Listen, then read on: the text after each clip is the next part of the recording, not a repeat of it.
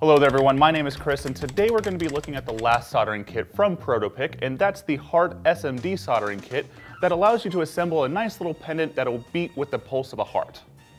First up, we're going to go ahead and get all the pads prepared by adding just a little bit of solder onto one side. That way when you apply the ICs, you're not going to have to worry too much about moving it around because the solder will already be there.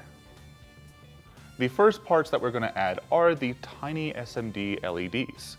And you will be able to tell which side is positive and which side is negative because there is polarity with these, either by looking at the top of the LED or at the bottom of the LED for a little green line. Using tweezers, we're just going to go ahead and apply each of the ICs. That way it helps them reflow a lot easier. Once we have all the LEDs tacked on, we're going to go back and add solder to the other side of the pin. Once we have all the LEDs attached, we're going to go ahead and solder on the AT Tiny 85. Once we solder on the Tiny 85, we're going to move on to the cap, which is right next door.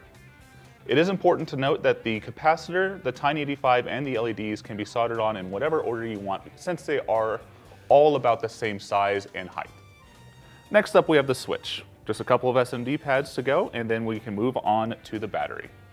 The battery is really handy to solder on because it does have these nice little holes in it, so that way you can actually solder through and get the solder on top to be able to have a more stable connection. Then we're going to go ahead and add in the battery to the battery holder, make sure everything looks right, and it's okay if you need to reflow anything or rework anything. That sometimes happens. Luckily, Protopic has been kind enough to include some extra parts in case something does go wrong.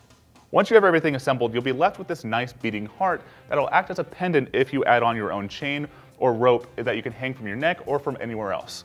So if you're looking to get into SMD soldering, refine your skills, or just wanting to learn more about it, it's a pretty good kit to pick up.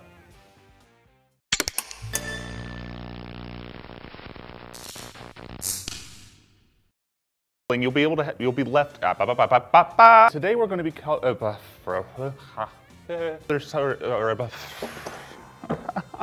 Today we're going to be looking at the the Heart